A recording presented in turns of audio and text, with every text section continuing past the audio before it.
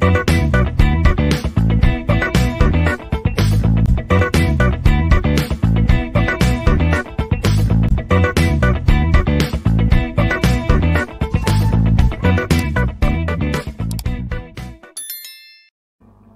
back. Today we shall have discussion on nature and characteristics of management. So we have seen what is the definition and what are the importance of management. Now let us see what are the nature and characteristics of it. So there are many natures available with respect to the syllabus and the prescribed textbook, but considering the examination point of view and considering our course of study, that is a Bachelor of Engineering, it is not necessary for us to discuss in depth all the 25 natures or characteristics of a management. So that is why we are restricting our scope of discussion to the best 8 nature and characteristic. Among that, first one, management is goal oriented. So what does it mean? Any organization, maybe it is a school, or maybe it is a college, or maybe it is a business organization, they will have a predefined goals that with respect to the end of the academic year or with respect to the end of the financial year, certain things should be achieved. So certain goals will be set well in advance, and thus we can say that management is goal oriented. Second one is management is universal. This is applicable everywhere. Whatever we consider, any organization, whether it is a profit organization, non-profit organization, whether it is a business organization, maybe it is a bank, or maybe it is a manufacturing industry, or maybe it is a training company, whatever you consider, management is visibly or invisibly present everywhere. So that is why we say that it is present everywhere. So we can say that management is universal. Coming to the third point, that is, it is an integrative force. Now, one person cannot manage all the things in an organization. There will be different roles played by different people, and different things will be done by different teams. Now, the collective opinion of these teams and these people who are individually playing their roles, they have to report to their higher authorities, maybe a manager, and manager will collectively gather all the information from these people or from these departments or from these sectors, and thus integrate all the people of the organization together, working towards the common goal of the organization that is to be achieved. So that is why we say that management is a integrative force.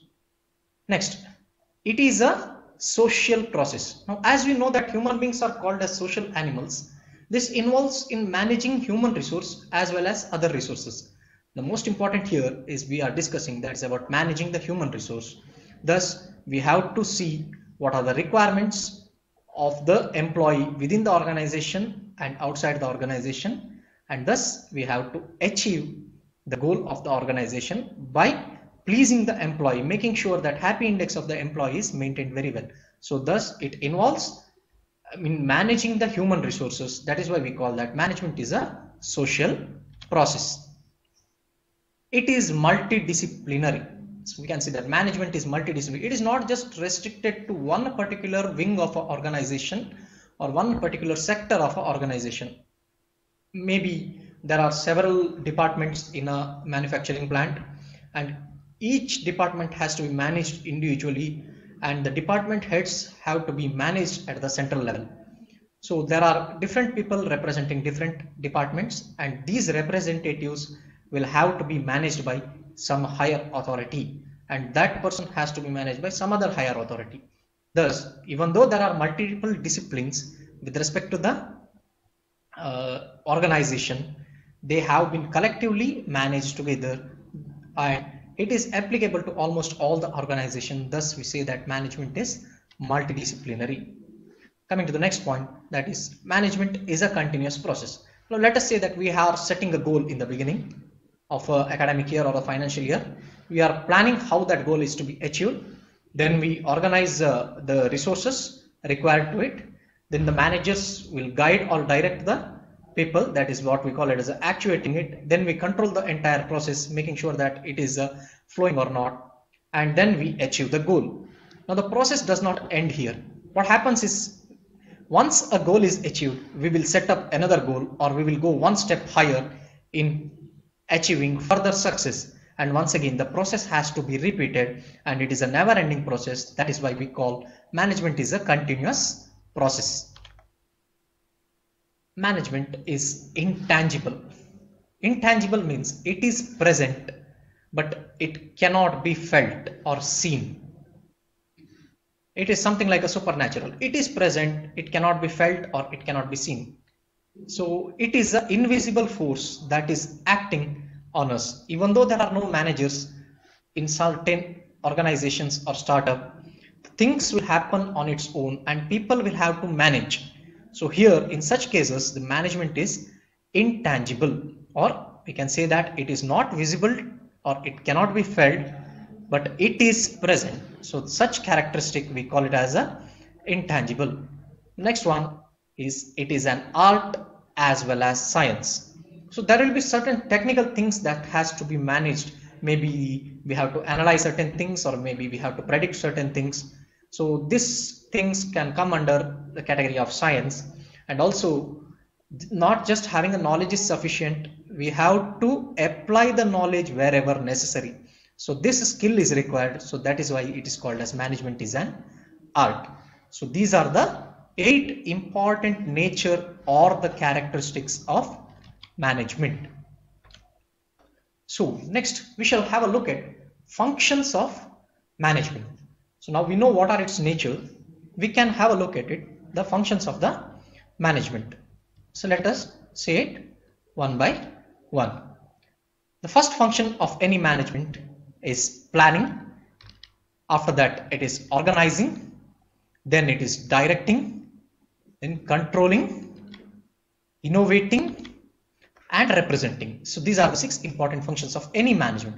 By the definition of the management, we know that it is an art of getting things done to people, or it is a process involving planning, organizing, directing and actuating. So in order to complete those processes, these are the 6 functions that any management has to do. The process may vary from different organizations, but the background structure remains same, and that is how it is. So first one is planning. So planning means what and how the things should be done. So first we need to know what is to be done. We have to decide whether it is possible or not.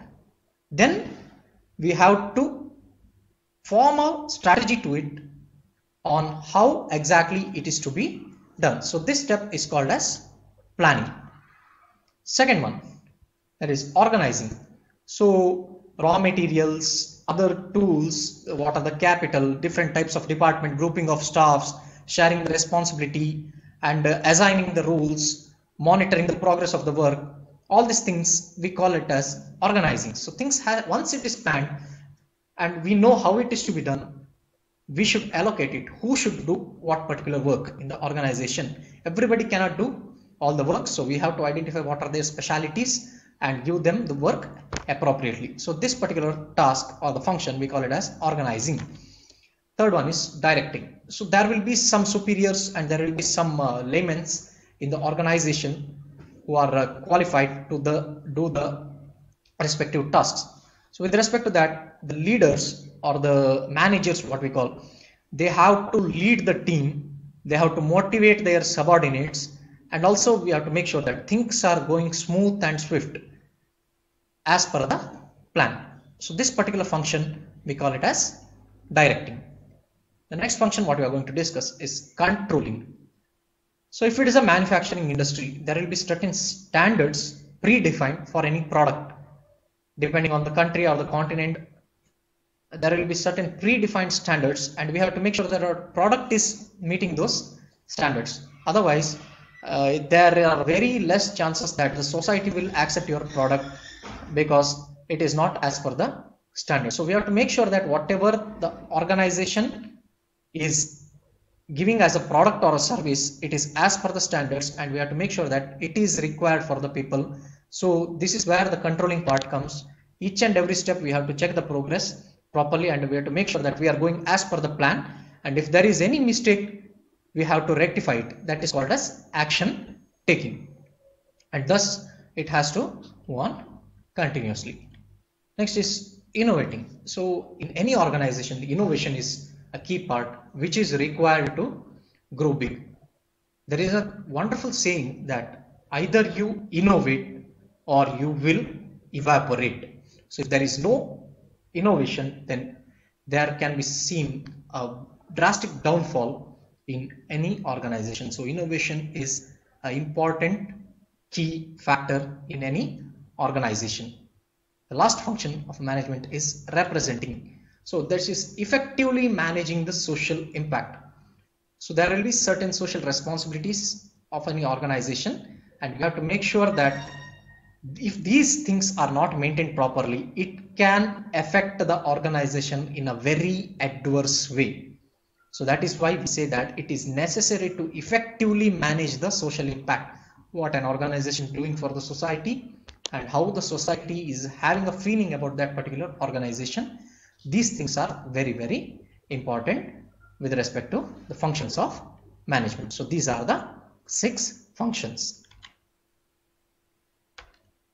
So now this is a circular process, or we can say that it is a continuous process. Like first we have to plan the things, then we have to organize, we have to allocate the resources properly, and then after that we have the leaders have to direct the subordinates on how the work has to be done. Or if there is some expert and if there is a trainee, then that expert has to help that trainee in order to fulfill the organization goal. And there will be a controlling process where we have to see that things are happening as per plan, or the product is being manufactured as per the standards. After that, we have to keep on innovating the things. We cannot stop here. We have to keep on innovating the things for the growth of the organization, and we have to maintain the social responsibility or the social impact properly. So these are the functions of the management. So that's all we have got in this particular lecture.